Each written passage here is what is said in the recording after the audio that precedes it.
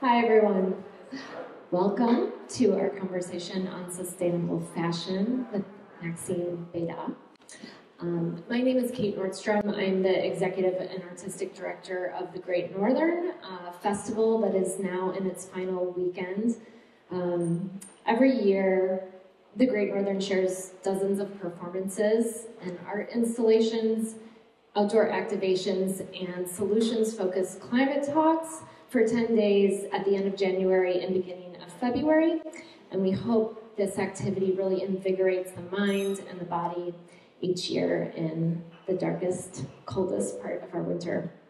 So this conversation is part of our Climate Solutions series, and that culminates this Sunday at the Minneapolis Institute of Art. So there's one more talk that we'd love for you to attend. So we would like to take this opportunity to thank some sponsors, particularly the McKnight Foundation, the Minneapolis Foundation, and Greater MSP, also DEED for their support of the climate series in particular. We want to thank the Minneapolis Club for having us here and for being a sponsor of the Great Northern. And if you want to support the work that we do, we would love for you to consider that too. And you can make donations on our website, greatnorthernfestival.com. So I just want to share a few words about Maxine and the work that she has done, and then I'll turn things over. So Maxine Bédat is the founder and director of the New Standard Institute, a think and do tank using data to drive accountability in industry. She's also the author of the book Unraveled, The Life and Death of a Garment. Prior to NSI, New Standard Institute, she co-founded and was CEO of Zadie, a fashion brand and lifestyle destination, creating a transparent and sustainable future for the apparel industry. Bédat has been recognized by Oprah and her Super Soul 100, and she's a leader in elevating humanity. So she now lives here in Minneapolis with her husband and daughter. We're really, really lucky to have her part of our community. It's awesome to see such a full room. I know that this subject matter is really of interest to so many of us. We want to learn and do better. So thank you for that. Please join me in welcoming Maxine.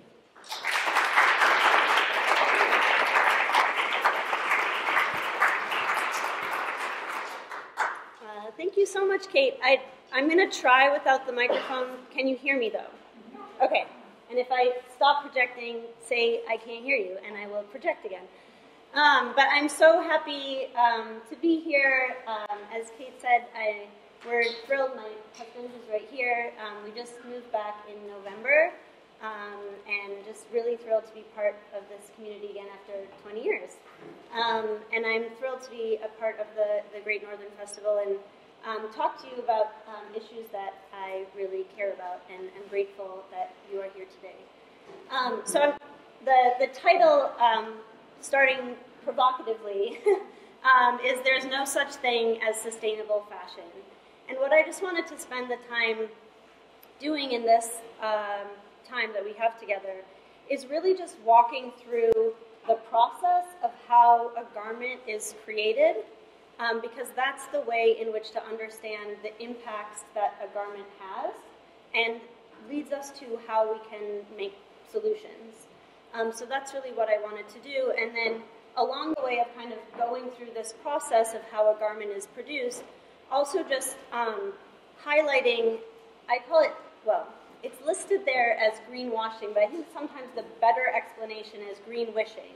That sometimes companies, people want these things to be true, but I'll just kind of give you the data that is sometimes not what we want it to be, but it is what it is, and we need to understand it in order to be able to address these situations. So with that, we'll skip over, we already know what the New Standard Institute is, but I think just kind of before, it's so nice to see audiences that care about this. And what's so great as somebody who's been now in this industry for about 10 years, is to see how people are really understanding that apparel and fashion has an enormous impact. Because for a long time it was really dismissed as an inconsequential industry, but it's a $2.5 trillion industry. It's one of the leading global employers of women around the world. It has an enormous footprint because of just how many pieces are produced. Over 100 million pieces of garments are produced every year. It's hard to get real, concrete data on that, but that's kind of a universal figure. And then one country produces enough textiles to go around the world more than 1,219 times. And what I didn't say there is that's every year. So it's just the scale of it. I mean, it's hard to kind of wrap one's head around that. And it has an enormous climate impact. Again, hard to find peer-reviewed kind of consensus around these figures, but the leading kind of report on that is suggesting that the fashion industry is responsible for 8.1% of total global greenhouse gas emissions. And as the industry kind of moves towards more disposability, that number will just increase. So it matters. So we're going to very quickly run through all of these things. Just get a sense as we hopefully walk out of this room knowing kind of how a garment comes to be, our relationship to it, where it goes when we're done with it, and what we can do going forward. Okay. So, as the title of the presentation suggests, something just that has become part of the vocabulary around sustainability is this idea of sustainable fashion. And we push back on this idea that there is even such a thing as sustainable fashion because we're not growing trees. Every time we produce a garment, it's going to have an impact of some kind. And the problem of this language of sustainable fashion is that it really moves the conversation away from what is my relationship to the garment, how often, how many times am I actually going to be wearing it, to, oh, I just have to buy the sustainable thing, this thing like labeled sustainable, and not this other thing. And I think really we need to start at that point, is reorienting our relationship with clothing because it's become such a disposable one. And I think, back to when I first lived here, growing up, when we would do our going back to school shopping, that was the one time, right, that we were really investing and really having to think about the purchases we made because they were expensive. And now, as that, some part of the industry has moved in this direction, we don't have that relationship anymore, and it just becomes just very disposable. So that's the first thing is this language of sustainable fashion is something we have to move away from. Okay, now jumping into the actual making of the garment. So clothing, we're going to start at the farm. Really, in reality, if we're thinking about the average garment today, we would be starting in an oil rig because the majority of fibers going into our clothing today are polyester, fossil fuel-based fibers. But we're going to start thinking about kind of the origin of where that fiber is coming from. And you can see here, this is the energy use. Sorry, there's going to be a couple of charts here. The energy use for just the fiber creation stage. And you can see already here that we're beginning to make decisions as you're choosing a fiber of the energy use and therefore the climate impact that each of these fibers have. And I want you to focus in on polyester and on cotton for a second as we turn to this next chart. So this is the rise of polyester. 2000 is about when I left Minneapolis, and 2020 is when I'm coming back. And just how the world has completely changed in how our clothing is produced. So forever, it was coming from a farm, and now it's really taking off and coming from a fossil fuel-based fiber that is, polyester is a plastic, so also contributing to microplastic pollution. Okay, in thinking about fiber, and there's a lot to cover in 30 minutes, and but it is so crucial to understand the intersection of our clothing with the history of this country with slavery, and also mapping kind of modern-day slavery today, because some of those maps and the maps of colonialization map pretty perfectly to our clothing trade today. So it's not something that's a whole entire coursework, but I really encourage people to learn more about it, and there's a wonderful organization called Intersectional Environmentalist that does a really good job of talking about these issues and uncovering them, and it's really important to understand how these things intersect. So please, everybody take note of Intersectional Environmentalist. Okay. Now this is a washing out the greenwashing or the green wishing. So just some things to dispel. And it all kind of goes back to this there's no such thing as sustainable fashion. And it doesn't mean that there aren't companies represented in this room that aren't doing really important, serious work. It's not to diminish that at all. It's that we have to just understand really what it is that we're doing when we are doing sustainability. Oftentimes we see clothing labeled as organic, and in those brands, people are saying like, it's organic, so it's sustainable. Organic is a standard that represents just the fiber. So you can have, what it means is that there are no synthetic chemicals used in the production of that fiber. As we will see, fiber is the first stage of a very long process. So if you are using organic cotton, but you don't care about what is the rest of your supply chain that we are about to describe, it's not, like, it cannot be equated with being sustainable. It's an important step in the right direction. It's better than a thing that isn't that. But again, it's more about that relationship to our clothing and whether we like that product and really want to wear that product more. I'm still speaking loud enough, right? Loudly enough. Okay, another thing just in the fiber space to dispel is that, Matthew right here gets credit for this beautiful design. Recycled polyester, which is when we talk about the fabric made from recycled bottles. This is another thing that, like, we want this to be a good thing, but there are some challenges with the reality of what's happening on the ground.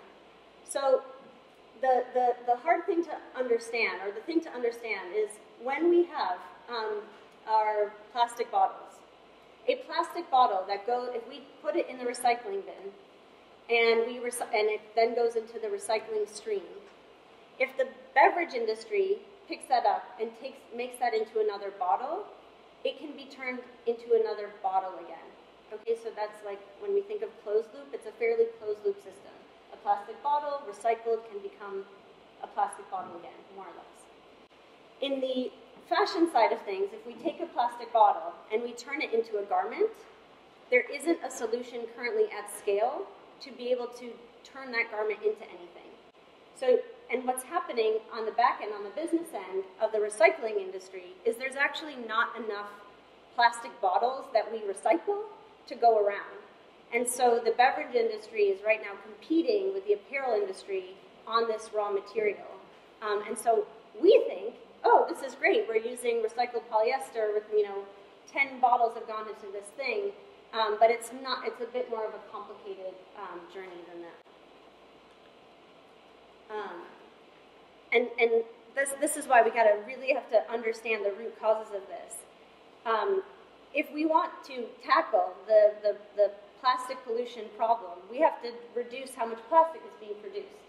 And we either have to reduce how much is being produced, or we have to recycle, choose recycling a whole lot more. And those numbers, our recycling rate is just not going up very much.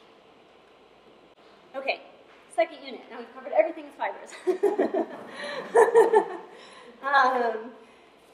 Now we have our fiber. It's either polyester fiber or cotton fiber. I think cotton is, at least people understand like what that is. Cotton fiber, it's gone through the gin, it's grown, it's been ginned. It's going now to a textile facility, a spinner, okay?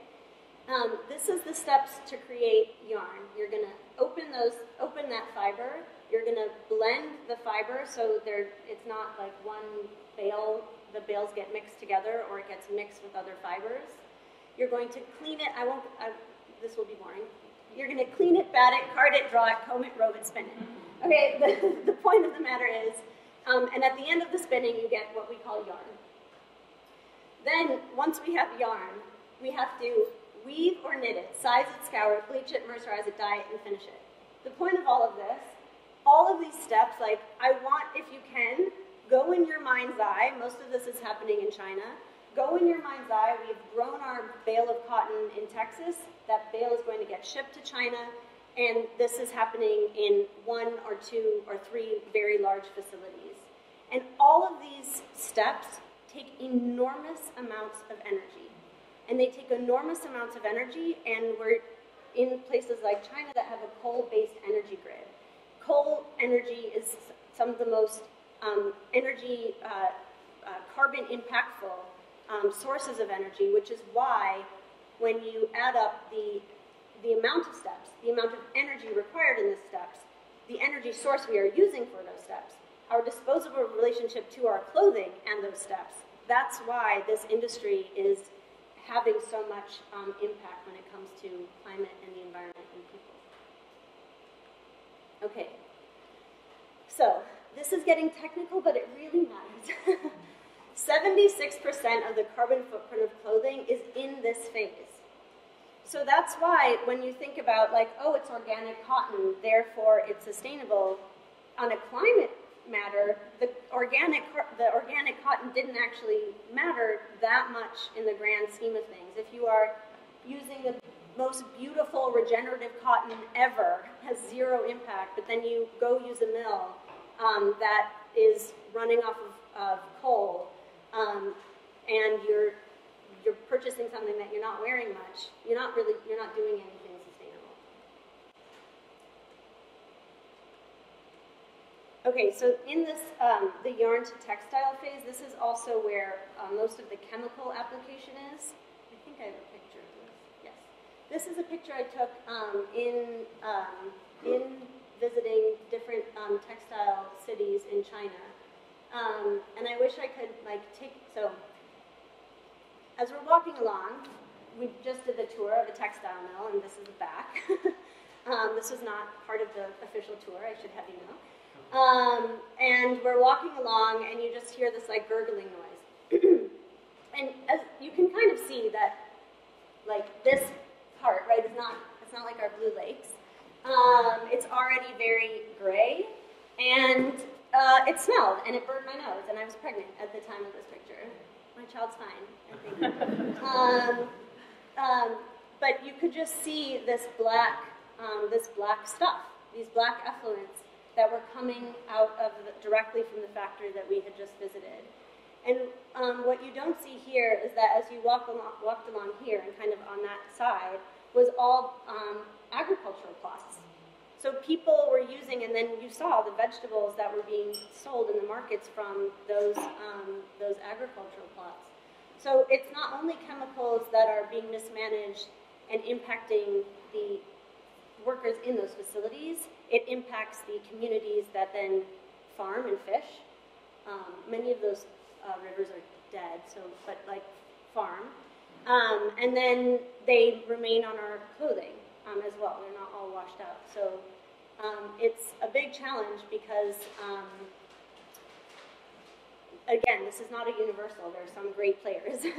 But an overall challenge in the industry is companies not knowing where even their textile production is.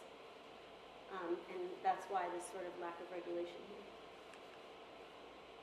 here. Okay, this is just another green wishing thing. Sustainably sourced materials, like these sort of generalized words, don't really mean anything. Like, we have to actually understand and get into what is the impact? Where is that impact being reduced? In what way? To what degree? And then we can start talking about sustainably sourced. Okay, we've covered, super fast. We've covered fiber. We now have that fiber has been spun, dyed, finished. It's a fabric. That fabric is now going to get cut and sewn somewhere else. So if we're taking like a traditional like fast fashion, a piece of Zara clothing, let's say, that fabric that was woven in China is going to get shipped to Bangladesh. And what's really important, this is a picture I took in Ghazipur, Bangladesh, which is a big, outside of Dhaka, big manufacturing hub for Bangladesh, is that there are lots of people. In the textile mills, you don't see that many people. It's a pretty automated process, especially in places like China that are so developed on that front. But we have not automated apparel production. And I think it's worth, even though we're racing through all of this, is to take a second and like look at what you're wearing right now, and just notice like seams. And like mine, does it have fault loops? Not really. But there's seams. Like this was pretty complicated structure, and a belt loop, and your buttonhole, and your hem. Like all of these things are each individually done on a sewing machine. We haven't magically like figured out how to do that without people. And that's why, this is a company, producing for like mall brands. You have these long rows of production lines of people. And to make a shirt, it might be 50 people in a row. And it is somebody that is putting belt loop after belt loop after belt loop, and then these things like right here, they put the garment on, they do their one piece, they flip the garment back on, and it swishes forward. And they have targets for how many garments, they have industrial engineers that are on the floors calculating the seconds that it takes each step, because every step, everybody has to be working, it's an orchestra. Every step has to be matched so that there isn't hang-ups of those swishing things. And that is kind of, when we think about the industrial engineering that has happened, it's turning these people into a spreadsheet. And that's really, when we think about not just the pay and the working conditions, speaking to garment workers about really the inhumanity of being reduced to that number. That's kind of the challenge of this industry, our industry that I'm a part of, is really seeing the humanity of that. And I got to speak to two garment workers, and I, kind of getting into this, I would naively ask, like, what do you think about? I haven't had to do much manual labor in my life. What are you thinking about? And I remember the first woman that I spoke to, and she was just like, it was through a translator, and she seemed really confused. And I was like, what's happening with the translation?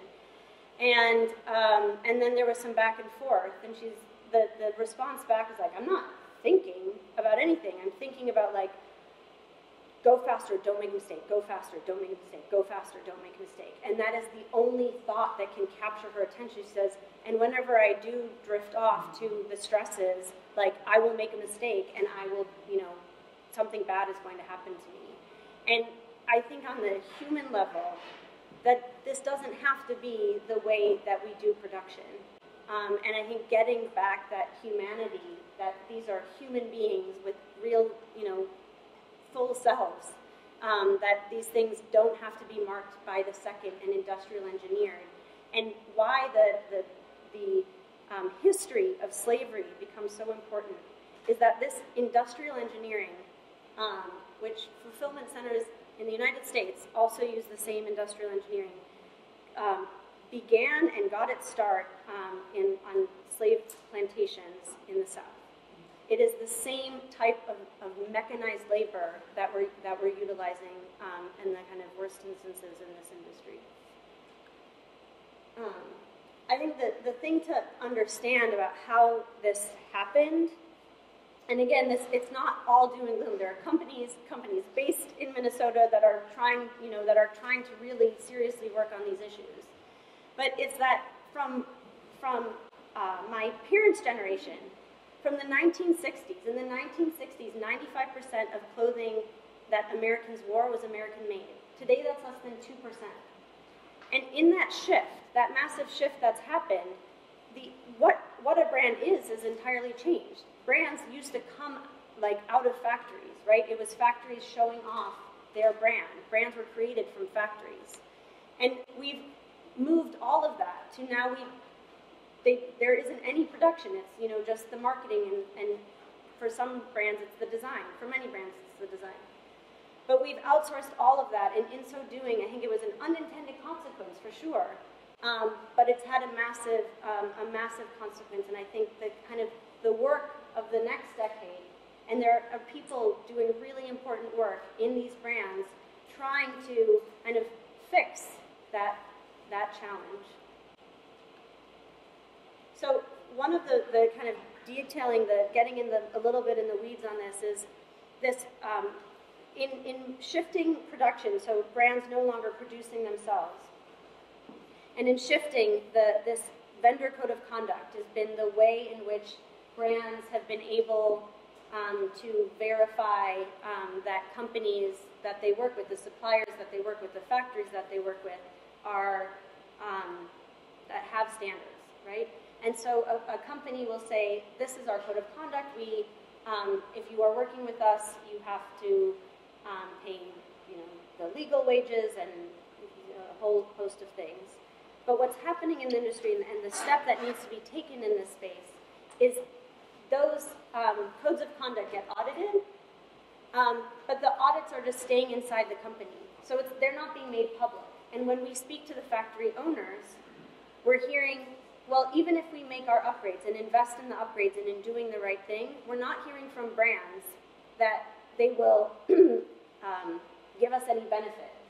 So we're not penalized for not doing, we're kind of penalized for doing the right thing because it costs us more. And so these are the kind of practical steps that we can take, make these audits public to create the incentives for companies to help their factories and to move on from the factories if they continue to be out of compliance. But really shifting the conversation of it's on the factory to what is the brand's relationship with the factory to doing the right thing. And I have to say, none of this is straightforward. It's not easy. It's not like evil brand, like great factory, or like evil factory, great brand. It's really the challenge in the two and shifting the system that we've had of being kind of completely like not knowledgeable about what's happening in the factories and just getting the benefit of a low price to understanding and creating the right systems in place so that there are mechanisms, for doing the right thing. I'll skip. So retail and consumption. So this is, I think a theme that I've been talking about, this whole time, but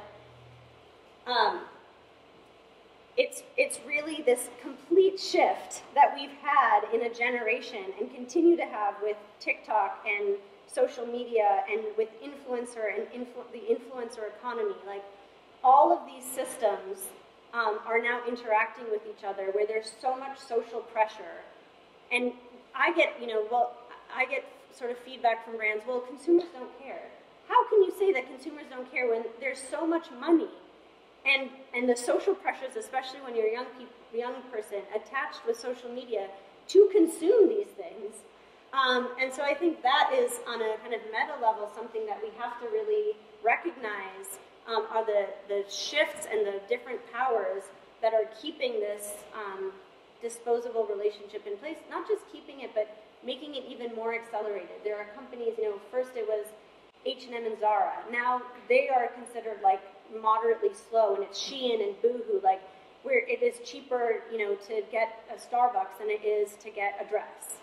That's the type of thing, and where you see young people now, surveys are coming out that if they are found wearing a third of, this was in the UK where they actually do some surveying, a third of young people are saying that of young women are seeing clothing as old if they've worn it more than once or twice.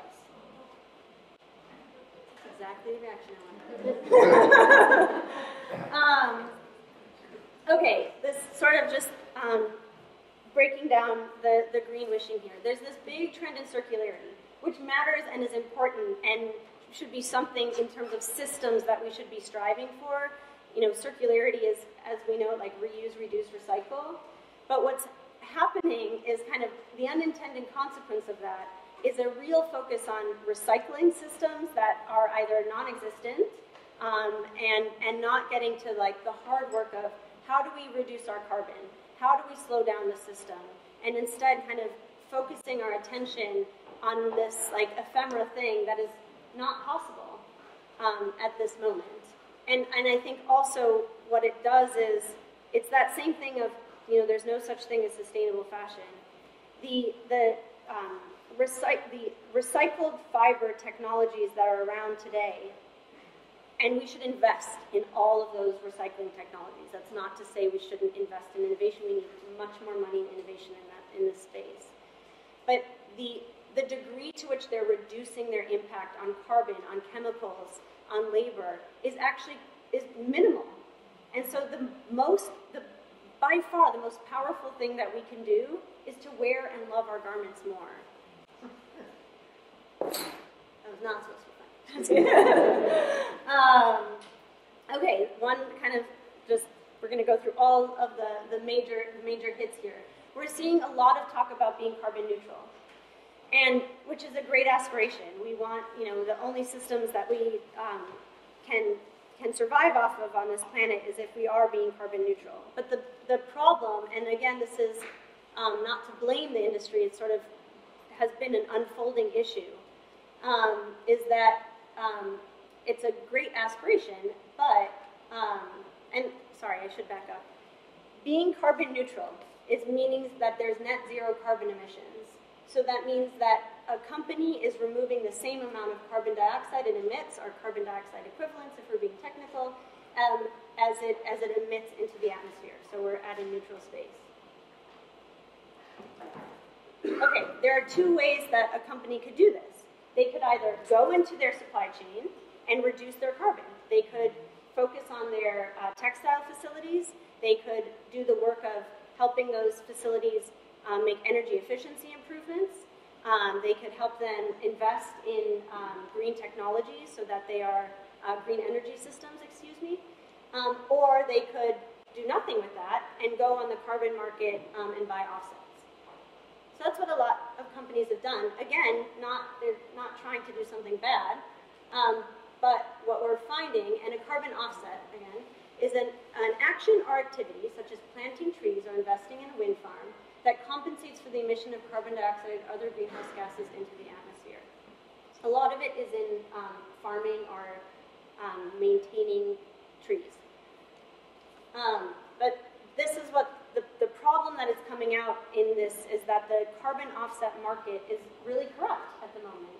And so what's happening is companies think that they are doing the right thing. They're buying the carbon offsets. They've done the calculations of their carbon emissions and they're buying the offsets.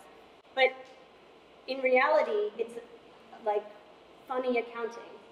And the planet doesn't care about creative accounting. The planet only cares about what's actually being drawn down. So, now, we've have our clothing, we've worn it, we're getting rid of it. How many times, depending on who we are in our relationship to clothing. So in the US, of the clothing and textiles we get rid of, we throw away over 80% and we donate or resell the rest. This is about 80 pounds of textiles thrown out per person per year. This is a picture I took in Accra in Ghana. I was no longer pregnant.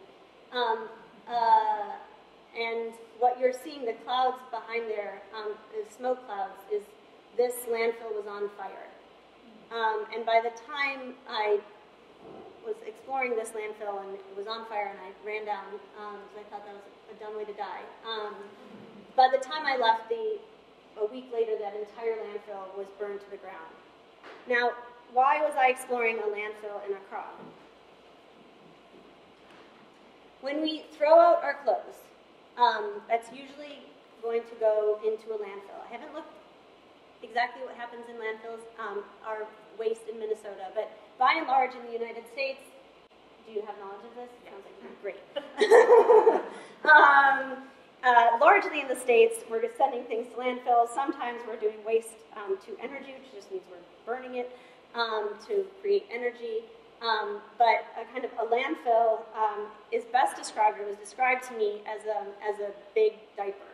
where there's a, yes, yeah, great, excellent, so far so good, where there's a kind of plastic sheeting at the bottom, and then it's all filled up, and after 20 years, 40 years, okay, then it like gets filled up, or covered up. That is a landfill situation in an organized environment, I should say.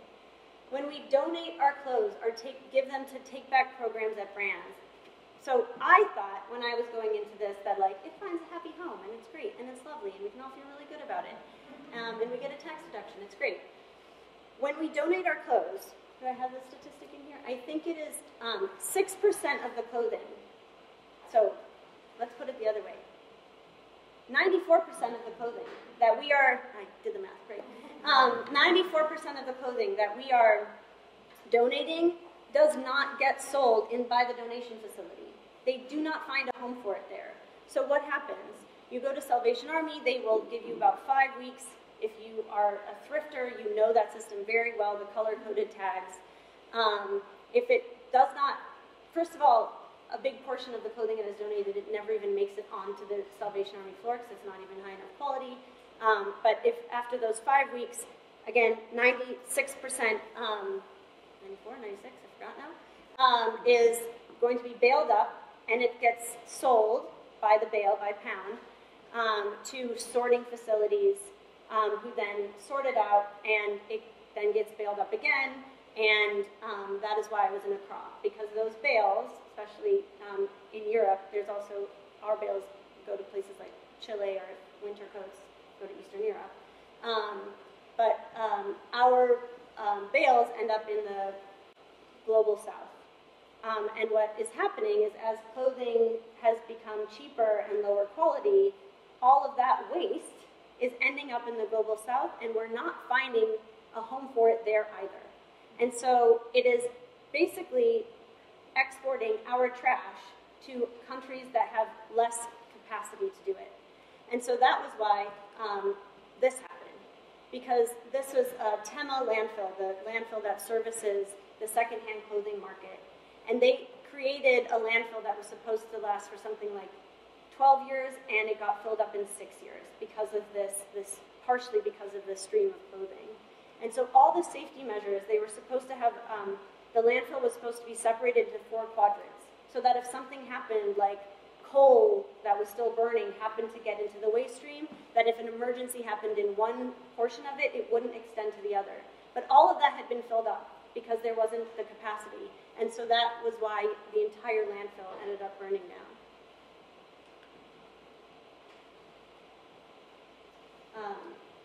Then resale is another market that is picked up, which is great. It's exciting. It's growing really fast.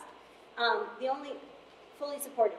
The only thing to just keep in mind is that what is happening in the resale market is that it's like the research around it is not around clothing, but something around bathrooms.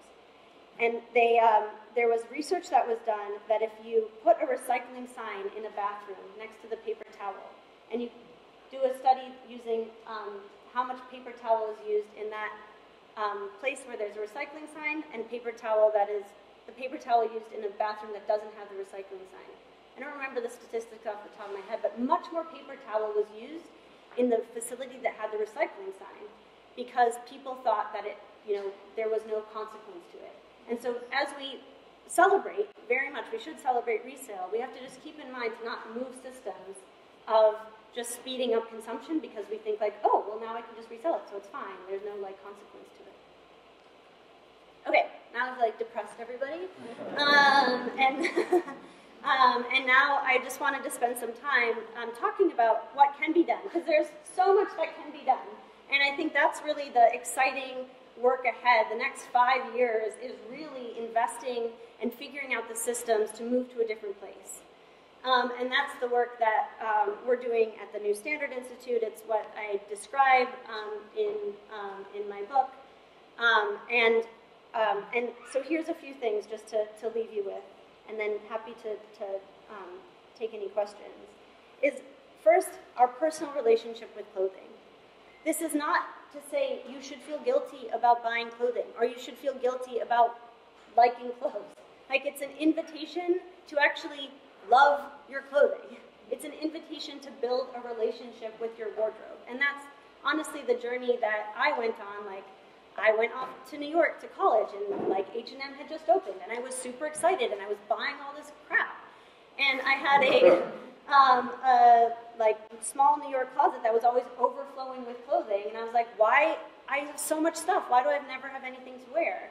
And it was because I just completely lost any relationship I actually had with clothes. And so I think that in terms of what people can do, yes, like look out for the companies that are doing the work on sustainability. Yes, that matters. But build that relationship where you like your clothing again. Because that's like, you will see, like, don't Google image me, but like, I will be wearing this in most pictures. Like, once you know the things that you're comfortable with, you know, you can feel good about it. So that's just on the personal relationship. The second thing is to engage with companies. Ask them what they're doing. The more that they're asked, the more that they're going to engage on this. And then finally, I think this is the this last actonfashion.org is these solutions are going to require us, but we're going to require us acting as citizens, not just as consumers. It's not just about, yes, it is about what company you're purchasing from, but we need to shift the systems here. And we've introduced a bill in New York a month ago, less than that, that is working on addressing those system changes. And it's been exciting to see that this bill language has been picked up in places like Massachusetts and Washington, and wouldn't it be exciting if it was picked up in Minnesota? Because these are the systems that we need to have in place, the rules that we need to have in place to create the incentives for companies to all invest, you know, and not make it that one company who is investing is at a competitive disadvantage for doing so. So I think that's kind of the spirit in which I wanted to just end the formal remarks is and now being in the political process, I just see how much individual action actually matters a whole lot. Calling your representatives, speaking to them, engaging on that subject, these ultimately are about individuals who want to be doing the right thing, who want to be engaged, and we have a lot more power than I think, certainly I was raised to believe. So I'm incredibly, I don't want to say hopeful, because I think there is just technically so much that can be done, and we really can address these things. It's a matter of actually making that happen, and that's the part that I can be hopeful for. So thank you so much, and excited for any questions.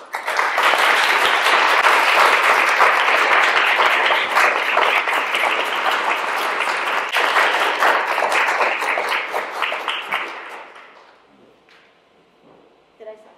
Oh, okay. They can only be easy. Just kidding. Go ahead.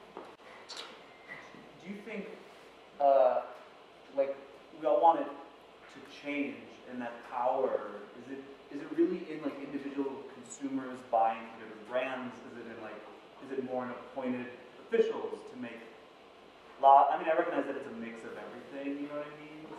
Is it in the, like, you know, is it in these other countries to, like, change how they use coal and things like that? You know what I mean? Like where is the most of the power to sort of, like, start changing things in the right direction? I love that question, because I think people want to find this, like, one locus of power and then just point all their attention there. And I would say in that, like, it's legislators. But guess who legislators speak to?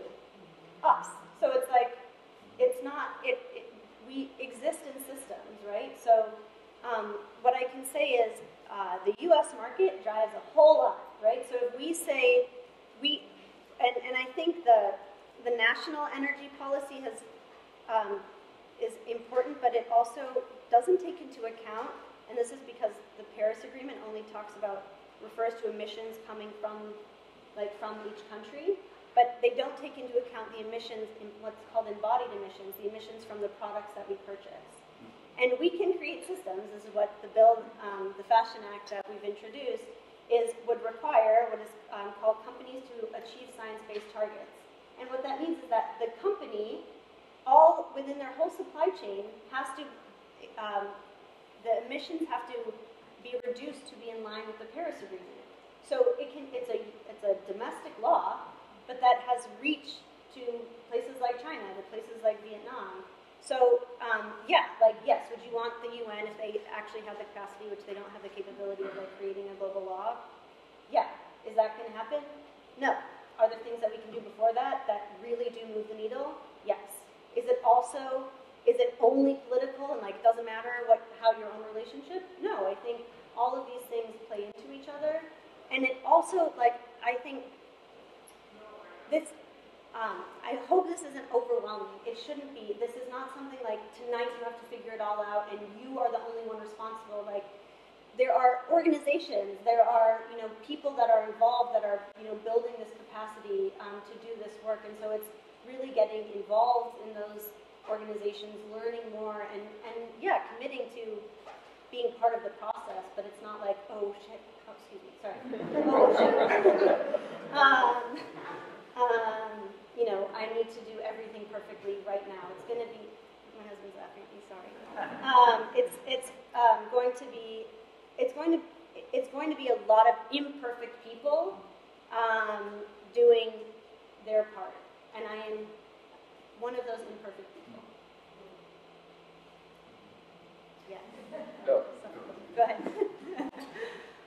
This is probably a way oversimplified question. No. Probably a bit unfair. But given all the things that you have said in terms of the process of making a garment, what is the true value of a garment? So would you like to say your classic tri-blend T-shirt? What is the true value of that piece of clothing? Like, what is the true cost of it? Yeah. Like what's the amount that, not that it's all about what we're paying, but what's the amount that is reasonable to ask, taking into account everything that happens in terms of the production, the whole thing? Yeah, no, it's a great question, and these aren't, it's not an oversimplified question, it's a great question. And it's the question that we should be asking of our system. What I can say is there has been research that came out of Sweden that was looking at what would it take for, I think they were looking at H&M, because it's Sweden, what would it cost a garment if the garment workers were receiving a living wage? And it was something like 10 cents more. And this is also assuming, the owners of H&M are some of the wealthiest people on the planet. So that's not even like taking into account like who within the business like makes the money. Yes, it would mean like that our shirts should not cost like 99 cents, but it doesn't mean that they're going to be significantly more expensive. I think the key question is the one that you asked, is like, what should this cost, and how can we create systems so that those human and environmental costs are baked in, and we're considering that in our purchases. So it's a great question. Yes, sorry, you're right next door. Yeah. So you've tried to be really thoughtful about how you're purchasing clothing. You've purchased secondhand. You've mended it when it has a hole in it. You've cut it into rags when it's past the point of usefulness. When the rags get holes in them and you can no longer use them in that way, what is the best way to dispose of it? That's a good question. So, sure. So the question is like, you've done everything you can. The useful life of the garment is no longer. If it's truly a rag, what would happen if you donated it is, if they can't find a use, it would go into the waste stream. And there is, like, if you have done that and the world moves to that system, like, there will be a space for waste. That would be a lovely world in which people are truly utilizing it to that end. I always default to donating a garment, not because I think it's going to find some magical second home, but at least it's inserting it into the waste stream that is sorting that out. So that is what I tend to do. Yes. Oh, sorry. The parallels in your book between the food industry and the garment industry blew my mind. I love the book. My question is, I was really inspired, especially by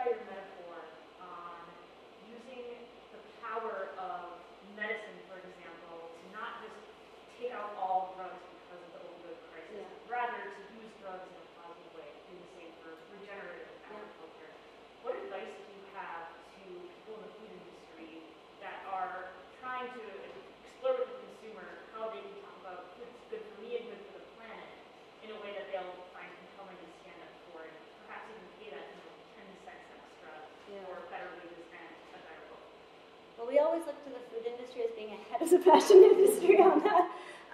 But I think, you know, what I've been really excited about is like, people care about, like, this is like 10 years ago, this would not be a full audience. And my husband was telling me that before, like, the level of care that has happened in the past 10 years, in the past 2 years, in the past 6 months, like, is really increasing. And I think what we see is like the regenerative agriculture space. Like, even when I was doing research for the book, so when I was in Texas, that was like 4 years ago, maybe.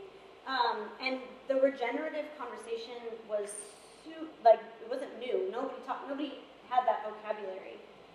Regenerative agriculture is looking at agricultural systems like holistically. So, you know, I said how the organic standard is about not using synthetic chemicals, but the organic standard actually doesn't take into account like carbon emissions from agriculture, which regenerative agriculture and then now regenerative systems really take into account. So I think people are moving there, you know, in that space. And this isn't, I don't think, super helpful, but I always just try to ask questions. If people like are getting too technical with me, I'm just like, please describe this to me as if I'm 9. You know, and because that's how I understand things, and I think that's how we all understand things. So I think people care when it's like made in the plainest language and then connecting it to a story. I know that's like, I should probably be more helpful than I am being, but that's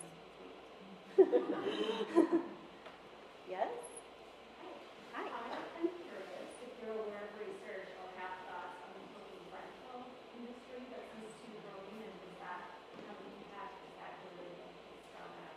Yeah, so there's rental, okay, so there was like a controversial study that, if you're like deep in this stuff, that came out, and it was looking at a pair of jeans, and it found that rental was actually worse than like the standard. And there was a big hoopla because there's a whole bunch of assumptions like baked into like how many times that was rented, what was the distance traveled to rent it, what was the useful life of that garment in the other scenario. So the long and short of it is the data isn't clear. It's very new days. You know, the concept came out and the business community like invested in the concept, and now it's really a matter of like understanding the data of how those rental systems actually, like what they're actually doing. And I can say, and this isn't because there's no data, so I'm not like basing this off of like consensus science, but I use rental for like special occasion things that I don't think I'm going to wear very often. I'm not using rental for like my day-to-day stuff because I would think that if I am going to wear the garment many, many times, that's going to net out to be better. I'd like more data to be able to respond in more scientific terms, but that's where we are kind of in our understanding right now. Yes? Could you comment on places like Fisher and their taking their clothing back, and whether that's just another thing? So I happen to know intimately the Eileen Fisher system, and what I can say is like companies really are trying to figure this out, and it's hard. It's super hard. They are not a perfect system. None of the systems are perfect, but I think they're like they should get an A for effort, and I don't mean that in a diminishing way at all. I think they're really trying, you know, and companies that are working in this space are really trying to conceptualize, like, you know, if we think about what this next 5 years are going to have to look like and the systems change, they really are thinking about that. So it's not perfect. There's a bunch of like piles of stuff that they don't know what to do with, but they're also, you know, like reworking and really trying to figure it out. So it's a journey, but I think it's a commendable one. They say they reuse the fibers, but you know, I wondered if they ended in the landfill. So I think that company is really trying to think through. So the problem, the big challenge in the industry overall is that once you've had a blended fiber, so once you've mixed like your cotton and your polyester, hard to unwind that. But companies like Eileen Fisher are really trying to think, okay, what if we think about this on the design phase and are only using, single fiber products, and that's kind of how they're figuring things out. But it becomes quite technical because once you've had the dark garments, you can't make it lighter. So then those things end up getting darker and darker. It's not that these are insurmountable, I don't think, but they're real world challenges, and they are, Eileen Fisher is a company in the weeds trying to figure it out. Yes. To build off of that, what do you see as the role of material science in addressing these issues? I'm thinking of Stella McCartney, a faux leather bag made out of mycelia, or something like that. Yeah. So we love Stella McCartney because they endorsed the bill. Yay! But I can still critique what they do. So I think those fiber innovations are really interesting and important and are going to play some role in this. We do need to invest in more of that. I think because in the space in which I operate that tends to dominate the conversation, that we just have to find this magic material and then we're good. That's why I tend to not stress that. But it's not those are important, those innovations are important. We need to keep investing in them, and we need to understand the science as to what it's actually doing in terms of reduction of impact. Yes. Is there ever any conversation among these brands about coordination of you do this thing and we do this thing, because I feel like we all do the same thing. And what if there was some way? I mean, I feel like the market sort of dynamics are so misaligned with all the things we're talking about. Yeah. Is there any sort of conversation of going to school, or maybe you don't do everything, maybe you just do jackets, and maybe is that a conversation? So it's not a conversation you do jackets, we'll do pants, but there's multi-stakeholder initiatives. So there are coordinating bodies in which brands work together on some of these issues. The reason why we have gone a legislative front is we are finding that because there isn't any additional external pressure to actually shift in an environment in which especially the public companies are still beholden to shareholders that are thinking in short terms.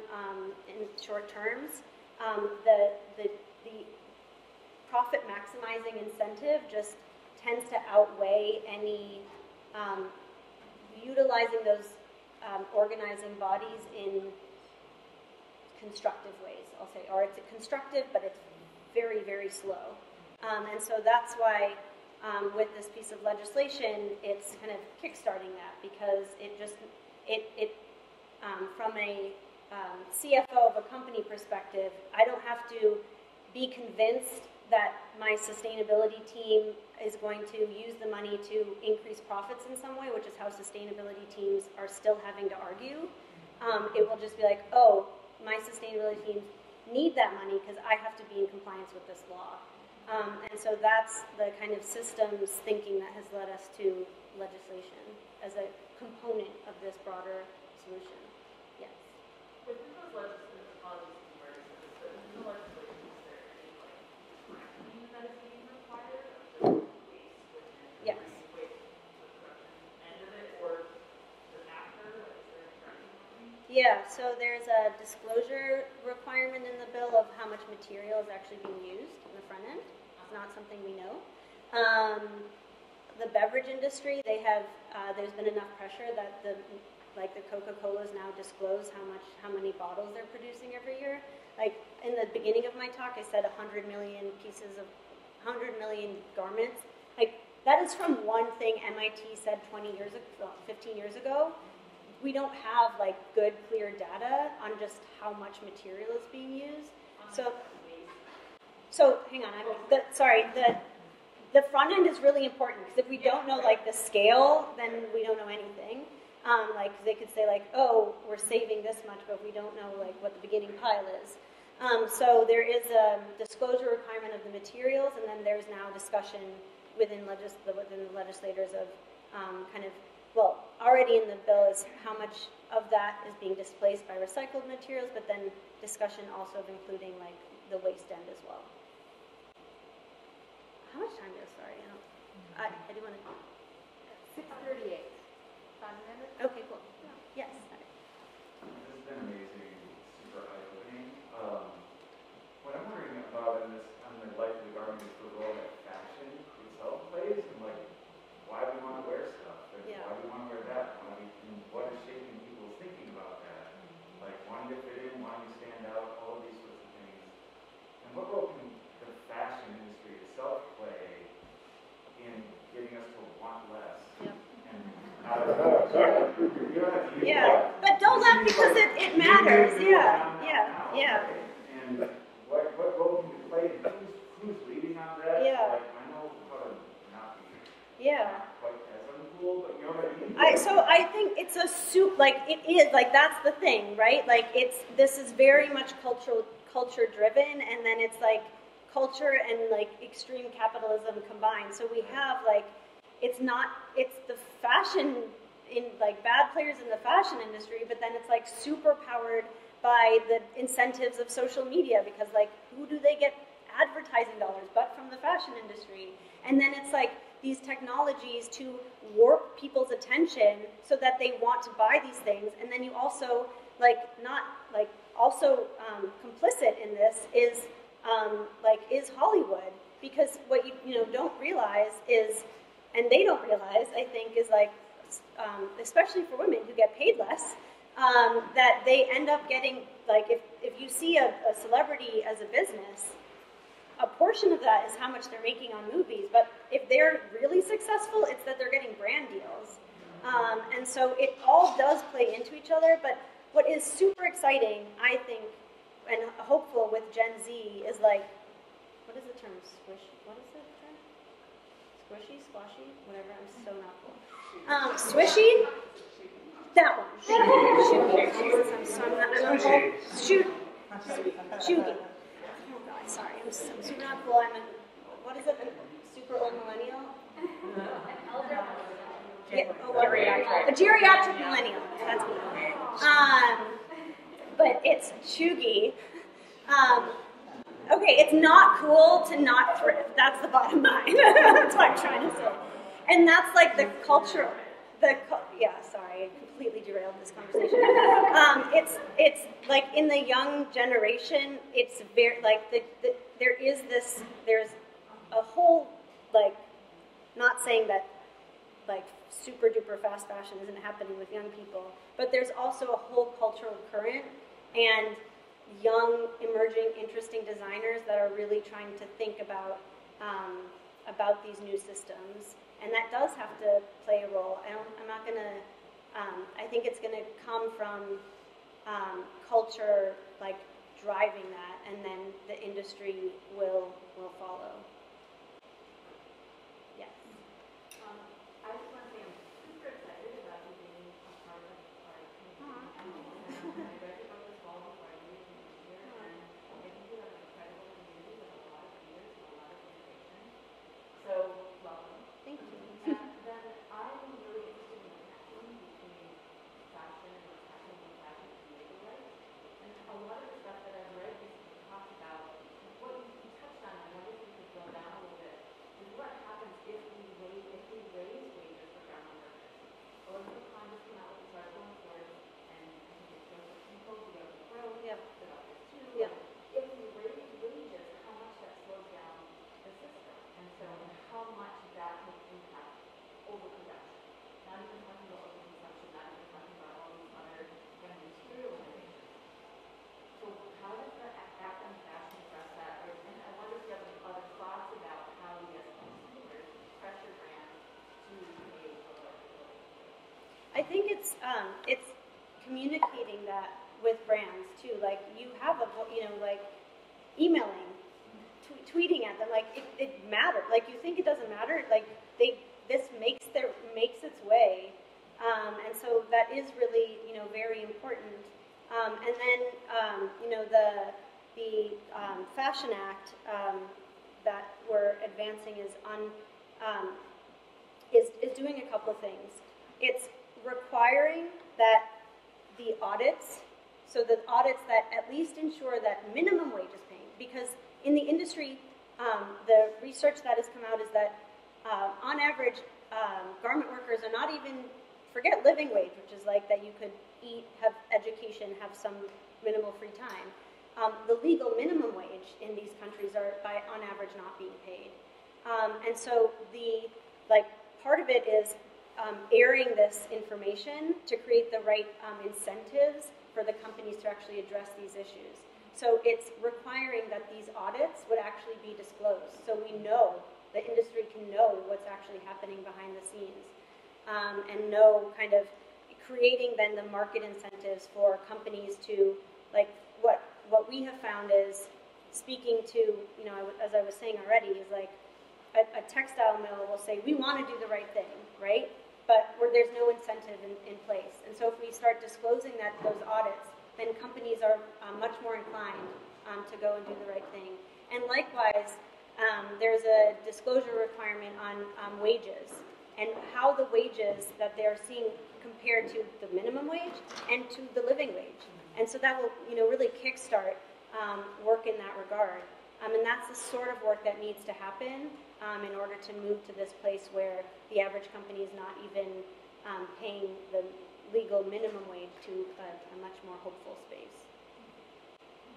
Yes? I'm wondering if production in the global north has a better track record, or if there are brands recently or for a long time now have been walking the line of natural fibers and compensated workers, etc. So are there businesses beginning to move back to the global north? Anything about that? Yeah, so all of this stuff ends up you talk about clothes, you understand the world, right? And what I think is none of this is hard stuff, and there's not I don't think anybody knows the exact answer, right? How do we move into a global system where there are jobs, but those jobs are fairly paid and compensated, and we can exist within the bounds of the planet? That's the challenge of the next 5 and 10 years. And it's not an easy one. And I'm the first, I think, to not suggest I have this is the silver bullet. I think that, as I talked about before, there has been a lot of jobs lost, particularly in the garment sector, because it's so mobile and not expensive to set up. I don't know, would I say is the answer to relocate that in the global north? I don't know if that is or is not the answer. What I can say is people tend to think that shipping has a big carbon footprint. In the grand scheme of things, it really doesn't. So I think we could have a global system. I do think that systems that are thinking more locally are interesting and to be explored and invested in and thought more about, and will certainly play a role in this future that we need to find ourselves in. I think we do have to know that. Thank you guys so much.